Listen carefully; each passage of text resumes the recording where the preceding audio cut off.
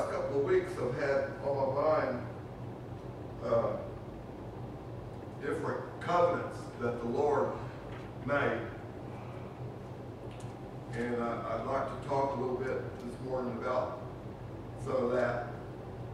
I want to start off in the 2 Samuel in the 23rd chapter.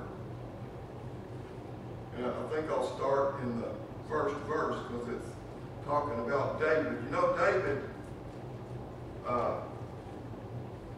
was a man of God. He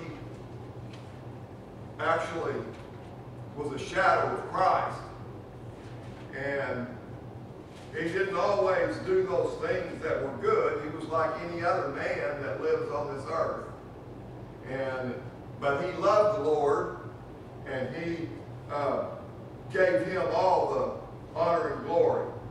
But in this 23rd chapter, in the first verse, now these be the last words of David. David, the son of Jesse, said, and the man who was raised up on high, the anointed of God of Jacob, and the sweet psalmist of Israel, said. And this is him, David, talking about what the Lord said unto him. The Spirit of the Lord spake by me, and his word was in my tongue. Now, when David said this, that the Lord was in his tongue, he spake with him in his tongue.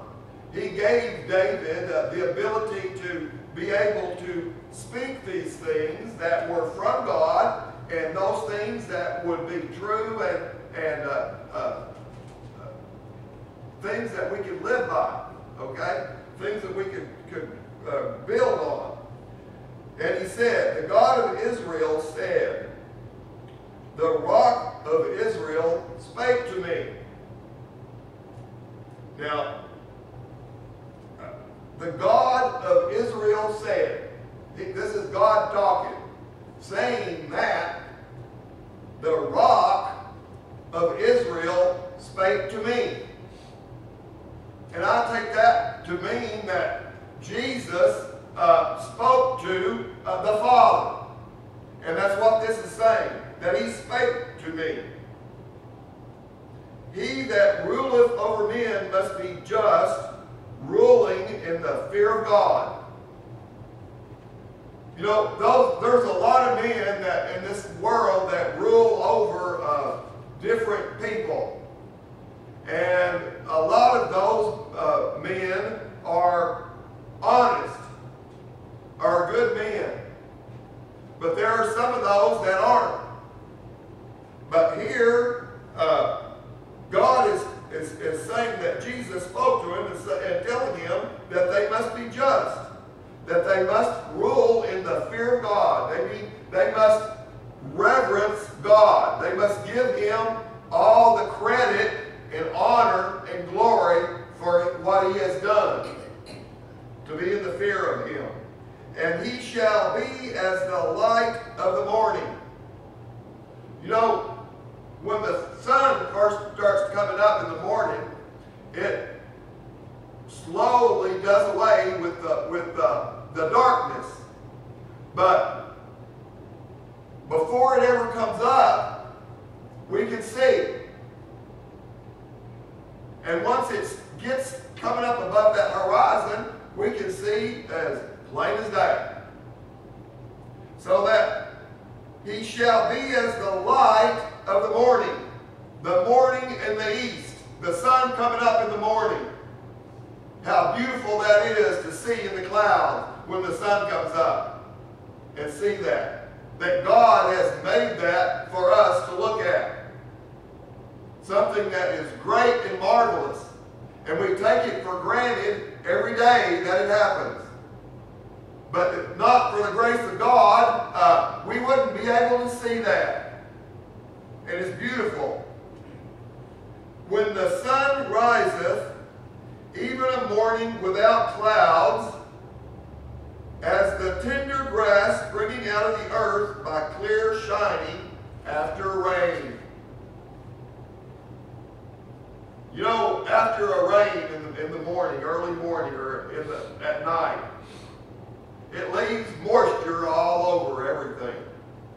And when that sun comes up in the morning and you look out across a field is wet and has that dew on it, that's a glorious and beautiful sight to see. To see that. That is something that, to me, is the epitome of God. It's what He has done that allows us to see His power and His purpose in life. You know, that tender grass coming up out of that dirt has really nothing to depend on except God bringing it up. If He had not created it, it would never have come up. But it's something that God made, and you can almost see it growing when it comes up out of those seeds.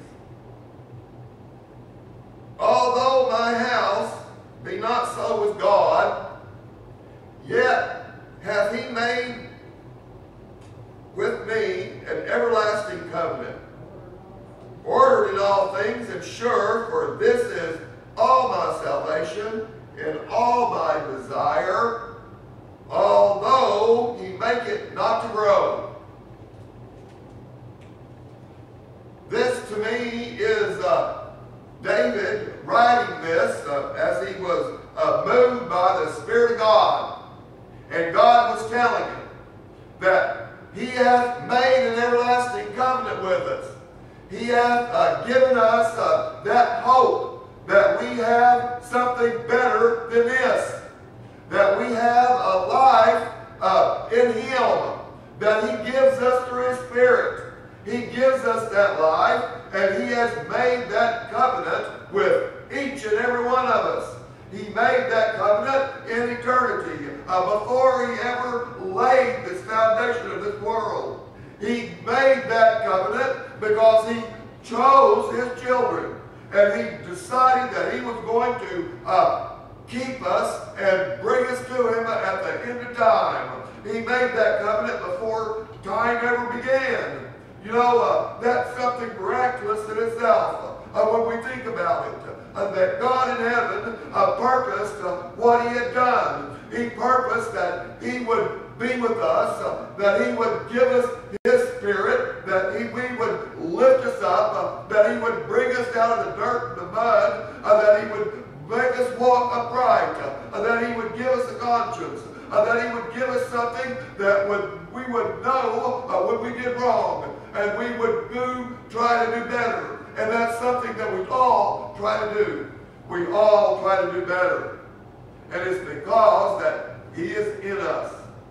If He was not in us, we wouldn't try to do anything better, because it would all be all about us.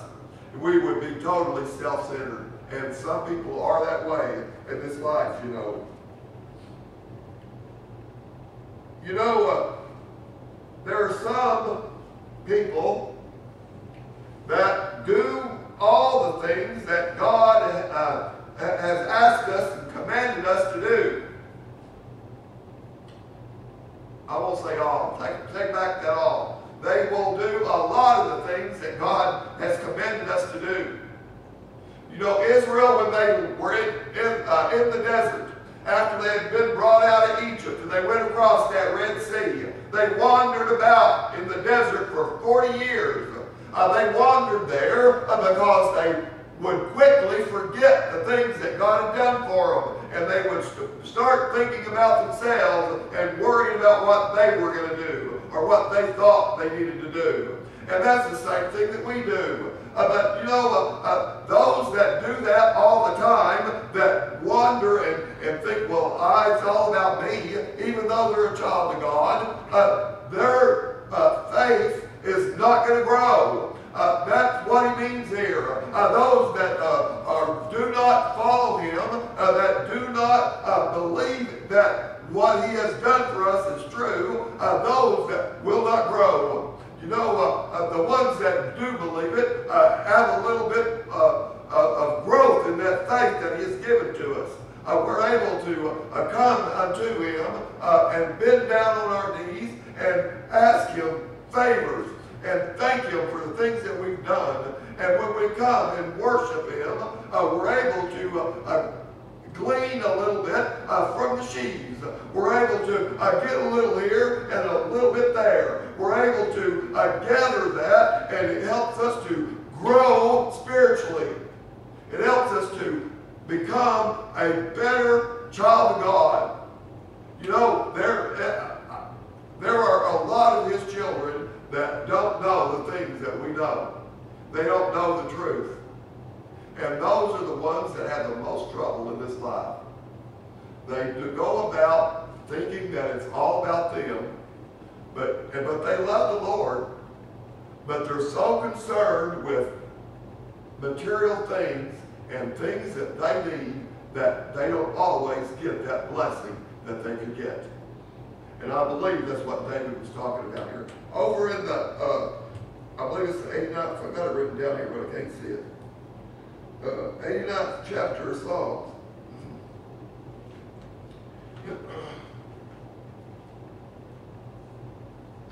I want to look at that for a second. 89th chapter in the 26th verse.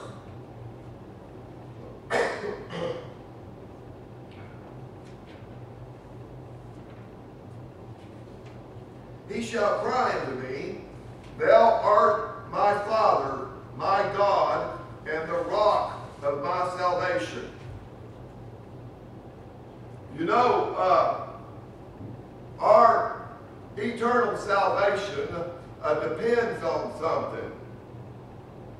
It depends on a foundation that was laid when God made His covenant with Himself. God the Father, God the Son, and God the Holy Spirit. He laid that foundation. And Jesus Christ is the rock, or that foundation that we are building upon. He shall cry to me, Thou art my Father, my God, and the rock of my salvation. That's the foundation of all of our salvation, whether it be for eternity after the world is over, or whether it be in this life. He is that rock. He is that foundation of that salvation that we have. You know, there's many types of salvation that's in the Bible. It's not every time it talks about salvation does it mean eternally. It probably means that many fewer times than it does when it's talking about temporary, here and now. You know, the disciples were in the ship on the sea. And there was a tempest, and the waves were crashing and everything, and they thought they were going to die. And there come Jesus walking toward them on the water. And Peter, after he recognized who he was, asked if he could come to him. And Jesus says, you know, come on. And Peter started walking on the water. But his faith was weak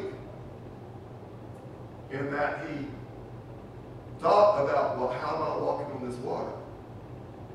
I'm going to drown. And he started sinking. And he said, Lord, save me or I perish. And Christ saved him there at that time. To me, that's a type of the church where we come and we go about our week and we do things that are maybe not always pleasing unto Him. We don't always think about Him. We forget about Him and we go on about our business. But when we come here to church, we express a little bit of that spirit that's in us. We're able to express it in a way that shows love one to another. We have fellowship one with another, and we come seeking His face. We come wanting to see Jesus. And Jesus lifted him up out of that water, and He saved him. And He does that with the church. When the church comes to Him and said, Lord, save me or I perish, He will save us for right now, here and now. He does that. And that's what most of the words in here that refer to salvation are talking about. It's a timely type of salvation. Man wants to put an eternal aspect to it. Too many times. We'll go on a little bit. Also, I will make him my firstborn, higher than the kings of the earth. My mercy will I keep for him forevermore, and my covenant shall stand fast with him. The covenant that we talked about a little bit ago, that covenant that was an eternal covenant that was made between God the Father and God the Son and God the Holy Spirit. That's that covenant we're talking about here. My mercy will I keep for him forevermore. God is speaking about his Son, Jesus Christ, who he sent to be down here on this earth. His seed also will I make to endure forever. Christ's seed is that Holy Spirit. That Holy Spirit that comes into our hearts.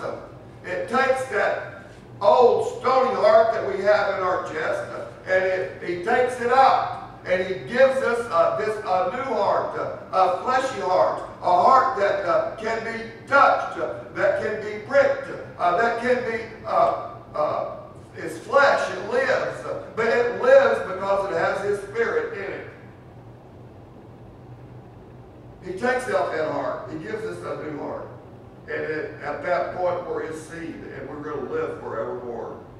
And his throne as the days of heaven. You know, I believe that in heaven, there is no time. But this mentions here as the days of heaven. It's an eternity. Heaven is an eternity to us once we get there. Right now we're living, we can't even imagine what eternity even means. There's no way that we can understand what that means. Everything that we do is based on time and days and years. That will all go away once he comes back and grabs us. If my children forsake my law and walk not in my judgments, if they break my statutes and keep not my commandments, that's something that we do every day. That's something that the children of Israel did every day. And those children are a shadow of all of his children. That was the people, that was his people that he chose, was Israel in the book. But it actually refers to all of his children that he has, all of them, an innumerable number. Then, let me read that last one. If they break my statutes and keep not my commandments, then will I visit their transgression with the rod and their iniquity with stripes. He's going to give us a whipping. He's going to prod us in the right direction. He's going to give us stripes for those things that we have done that are against him and against each other. Nevertheless, even though we do these things, there's something else that we have to look forward to. Nevertheless, we've done all these things. We've been bad. We've done things that we don't even want to talk about. We've done things that we would never tell anyone. We've done things that are bad, but God knows every single one of them that we've done, and he will give us a stripe. He will prod us with that rod to get us to straighten up. He did the same thing with Israel. But we have a fleshly body. We have that flesh that's in us. And we are going to tend to not want to do something that somebody tells us. And that includes God. It's that flesh. That flesh is enmity against God. It is an enemy of God. And that is why we can't do everything always right.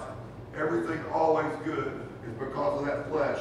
But he's nevertheless, even because of that. My loving kindness will I not utterly take from him, nor suffer my faithfulness to fail. My covenant will I not break, nor alter the thing that has gone out of my lips.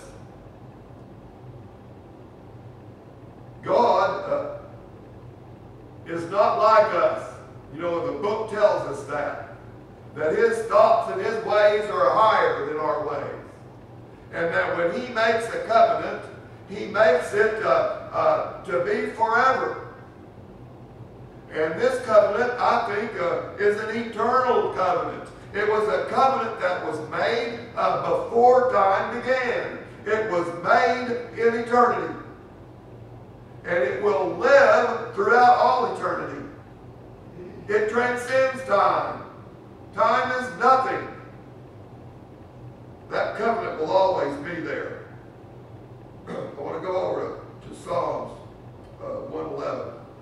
Here I'm not seeing straight.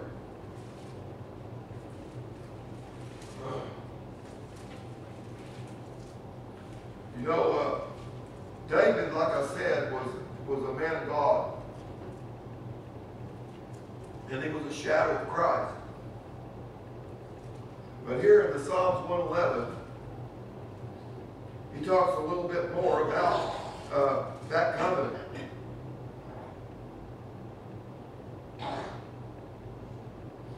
I want to start in the 7th verse. The works of his hands are verity and judgment. God's works, or the things that he does, are verity. That means that what he wills will happen. It's very sure. It absolutely will be. And judgment.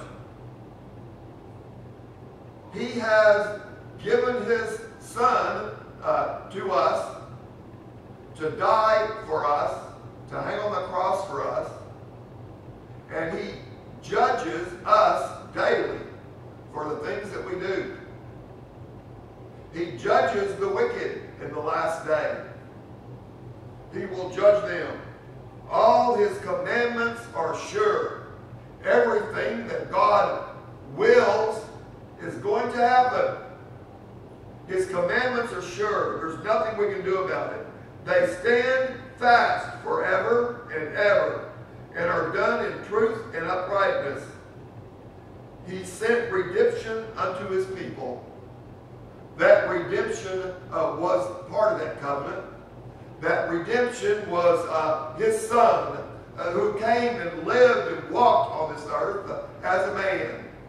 He was born of the Virgin Mary, and he went through the very same things that we do. He grew up as a baby. He was a little child. He was a teenager. But the whole time, he was God. He was the Son of God in that he was going through the things that we do. He had to come and live in the flesh so that when he died for us as a perfect man that had no sin, that was the only way that we could be found righteous, is through his life, his blood. He redeemed us, or he paid the price for us. That's redemption. He sent redemption unto his people. He hath commanded his covenant forever. Those people that he chose will live forever. Holy and reverend is his name. That's God they're talking about. God is reverend. He is greatly to be praised. He is the only one that we should look to for our daily bread. He's the only one that we should look to for help. We need to cry, Abba, Father, and call on his name when we need something. He can give us all things. All we have to do is ask. And we sometimes ask amiss. We ask for the wrong things. And it's that flesh that's in us that causes that. But sometimes we ask for the right thing, and he will give it to us. He's very merciful toward his children. You know, I want to go over to Jeremiah real quick, to the 31st chapter.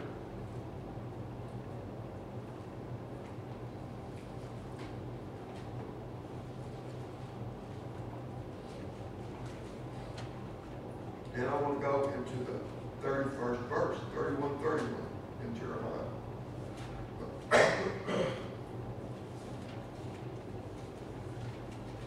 Behold, or wake up and listen. Behold, the days come, saith the Lord.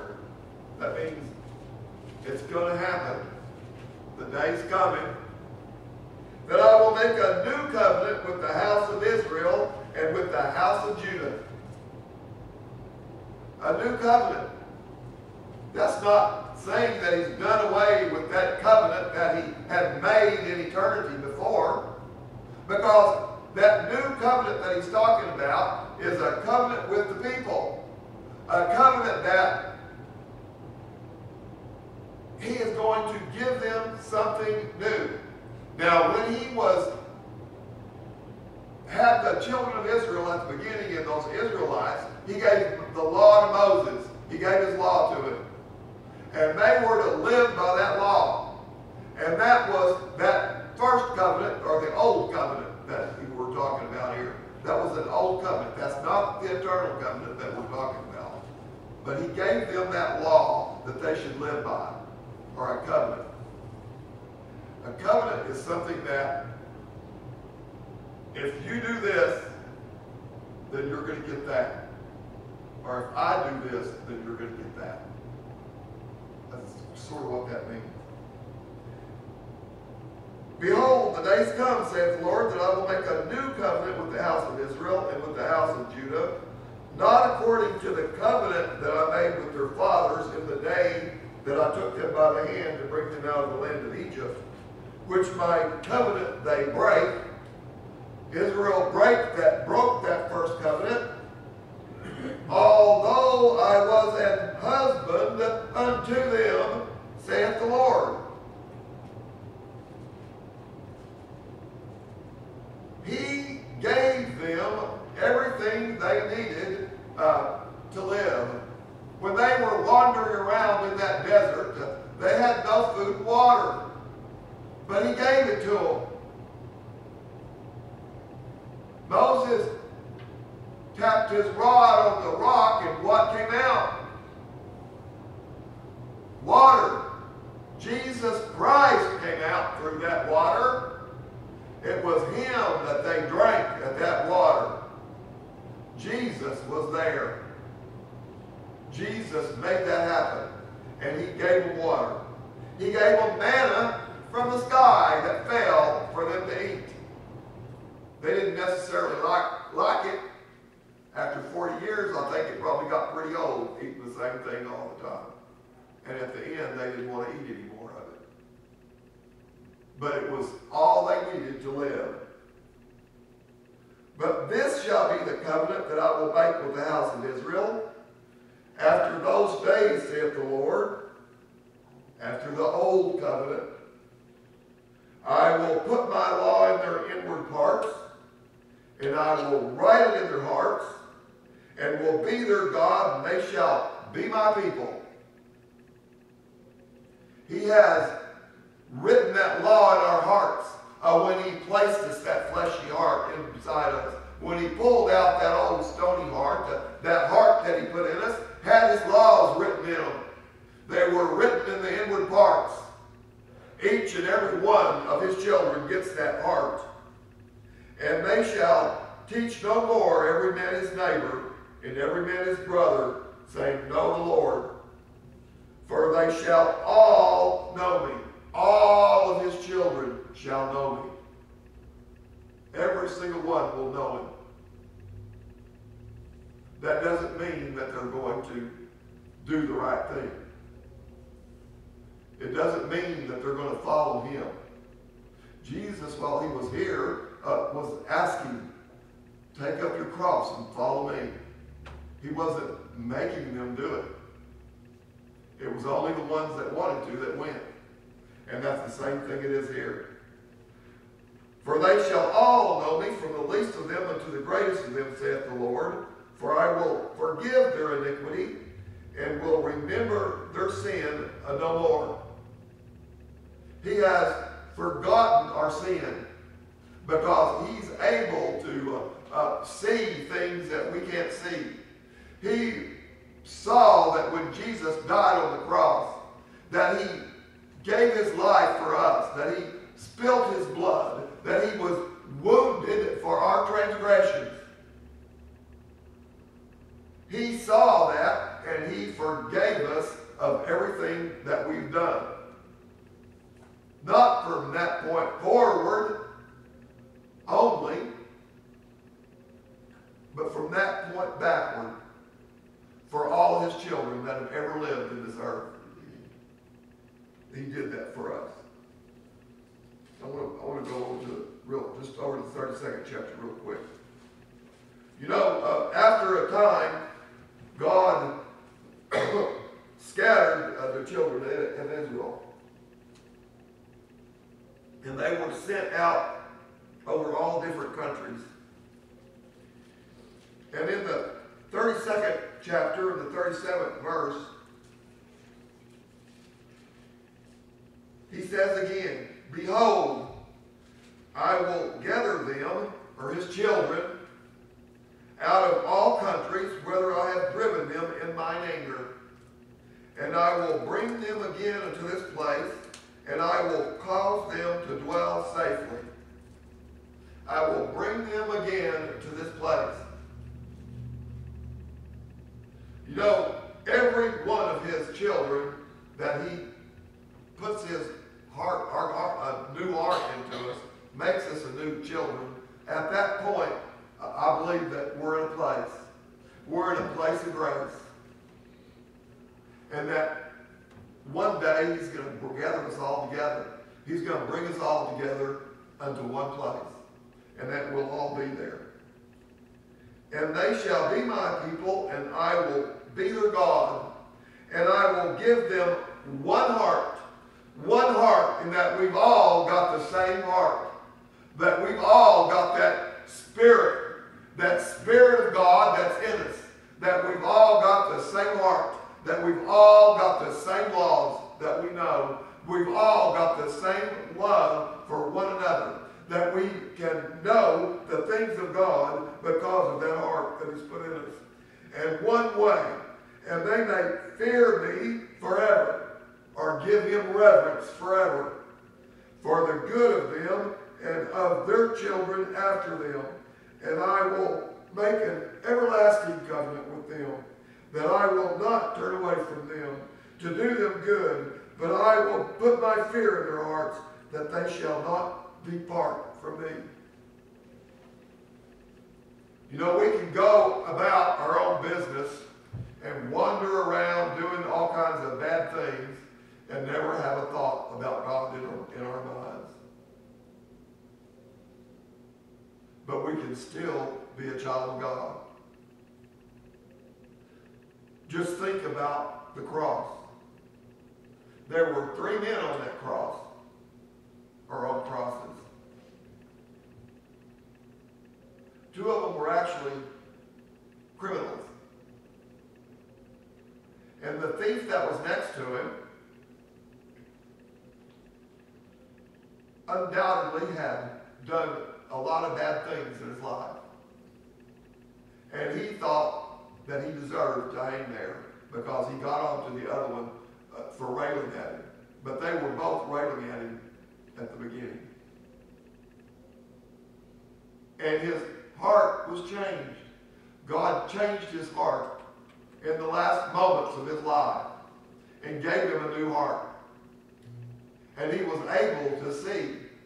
He was able to know the things that we know. The things that he gives them to us that we might understand him a little bit better. I will put my fear in their hearts that they shall not depart from me. No matter how bad we get, no matter of the things that we do, he knows where we're at. He knows the things that we've done and that we're not able to get away from him. We're not able to hide from him. Jesus said he put us as sheep, that we were lost out on the hills, and that he was going to find his sheep. And he's found us. He finds every single one of us. He doesn't lose a single one. You're over in the, I want to go over to Hebrews real fast. In the 9th chapter, well, let's see. Let's go in the 8th chapter. Paul talks a little bit about this covenant. And he talks about how the covenant that he was making with the house of Israel after those days. But in the 12th verse of the 8th chapter, he says, "For I will be merciful to their unrighteousness, and their sins and their iniquities will I remember no more." Now, at this point that this was written, Christ had not died physically for us. But remember, we talked about eternity a little bit ago. Eternity, something that we can't understand. But Christ, when he died on that cross, he was as a lamb that was slain before the foundation of the world. It was something that was going to happen, that could not happen, so that God was able to forgive those Israelites that were his of their sins and iniquities, even though Christ had not died on the cross as yet. In that he saith, "A new covenant he hath made the first old." He made that new covenant, and the law service then was the old covenant. Now that which decayeth and waxeth old is ready to vanish away. But you know, that new covenant that he made was made because Christ was going to die for us. It was as if it had already happened unto God. And over in that 11th verse of that same, of the 9th chapter, the 11th verse of the 9th chapter of Hebrews. But Christ being become a high priest of good things to come, by a greater and more perfect tabernacle, not made with hands, that is to say, not of this building, not of this body, neither by the blood of goats and calves, but by his own blood, or the blood of Christ, he entered one time into that holy place, which was part of that old law service. The priest had to enter into that holy place to give up an offering for the sin of the people. And Christ did that one time, having obtained eternal redemption for us. That one time that he went to that holy place, that one time that Christ died on the cross, he paid for all of our sins. The old law service had sacrifice after sacrifice after sacrifice, and not one time did it pay for any of our sins. It was as a shadow of things to come. It was as a shadow of Christ, that Christ was going to die for us, and it was because of that covenant that he made with God in the beginning. For if the blood of bulls and goats of an heifer sprinkling the unclean sanctifieth to the purifying of the flesh, or that part of us that is enmity toward God, how much more shall the blood of Christ, who through the eternal Spirit offered himself without spot to God, able to purge your conscience from dead works to serve the living God. And for this cause he is the mediator of the New Testament. That means he is the leader, or the one that feeds us the things that we need to know about the new things that happened because of what he did. That by means of death, for the redemption of the transgressions that were under the first testament, they which are called might receive the promise of eternal inheritance. All of us that were called, all of those that God gives us that new heart, that he is calling us at that moment. He is calling us and letting us know that we're his. We can either accept that call or not accept that call. You know, there's a lot of denominations that talk about accepting Christ for eternal life. But we are going to live no matter what because of his blood that he spilled and that new heart that he gave us. No matter whether we live to him or whether we live to ourselves, we're still going to live with him in glory forever. You know, I want to go back over to John real quick. Or to John real quick. In the 5th chapter of John.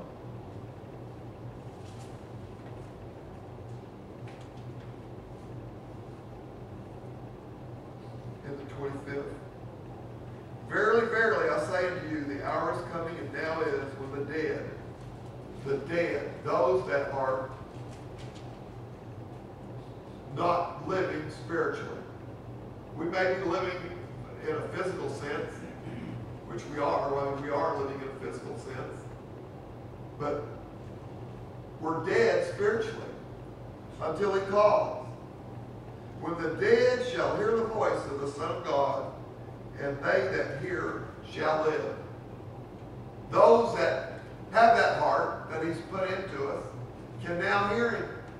We hear his call, and we know that something's happened to us.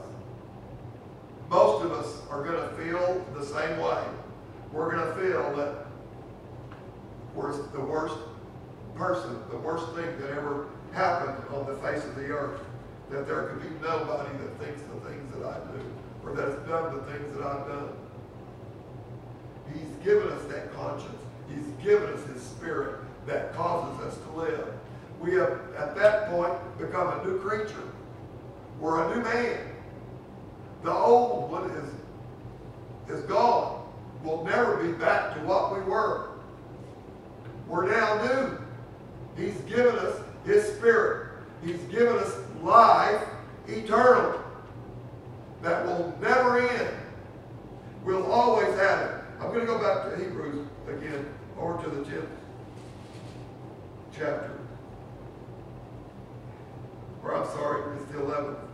No, it's the 10th chapter.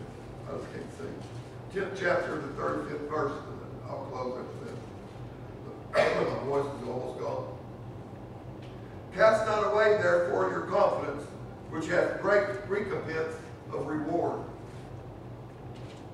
Cast not away your conscience. That means don't throw your conscience away. Listen to what your conscience tells you. Because in that, you've got a great recompense of reward. That means you're going to receive something if you follow and listen to that conscience. For ye have need of patience, that after you've done the will of God, ye might receive the promise. The promise that he will be with us. The promise that he'll never forsake us. He'll never leave us. That's his promise, that we will live forever. For yet a little while, and he that shall come will come, And he will not tarry. He will come and take us home to be with him one day. And I pray for that day. I thank y'all very much.